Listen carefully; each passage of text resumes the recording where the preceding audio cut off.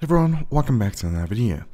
Now, it seems like you guys really enjoy these type of videos where I talk about brands and basically how they started and just how they're currently going. Now, if you are coming from the previous video where I talked about AMD, you probably know that there was a lot of hate and love for AMD. A lot of you guys were talking about Intel, which we are going to be diving today.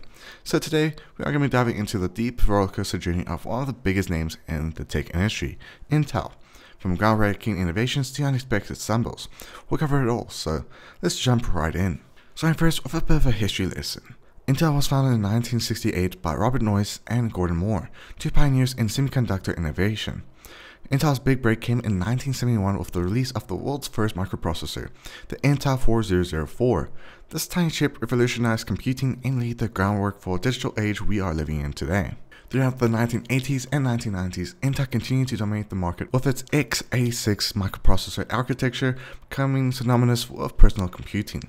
Their Intel Inside campaign was a stroke of marketing genius, cementing Intel's brand in the minds of customers worldwide. But the tech world is never static. By the early 2000s, competition from AMD started heating up.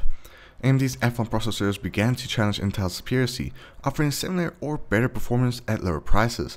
Intel had to innovate quickly to stay ahead. In response, Intel launched its Core series in 2006, which was a game changer. The Core 2 Duo processors were praised for their efficiency and performance, helping Intel regain its lead. However, Intel's journey wasn't without its stumbles. In recent years, Intel faced significant delays in transitioning to smaller nanometer processors, which are crucial for creating faster and more effective chips. Competitors like AMD and TSMC capitalized on this, surging ahead in the market. AMD's Ryzen processors built on TSMC's advanced manufacturing processors have been a massive hit, capturing significant market share from Intel. Intel's struggles with 10nm and 7nm processors have been well documented, causing frustration among consumers and investors alike. But Intel is not one to back down easily. Under the leadership of CEO Pat Gelsinger, who took the helm in 2021, Intel has embarked on an ambitious comeback strategy.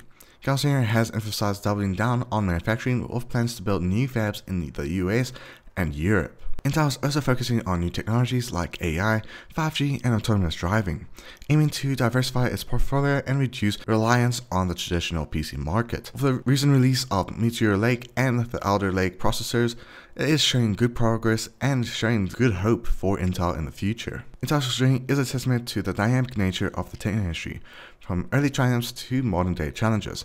Intel's story is far from over. With a renewed focus on innovation and leadership, the future looks promising. What do you think? Will Intel regain its former glory? Let us know in the comments below. Otherwise, if you guys enjoyed this video, let me know in the comments. And don't worry, I will be working on a video that will be coming out very soon, talking about NVIDIA's growth in the tech industry, because let's be honest, NVIDIA has been around for long, and they are releasing big things very soon.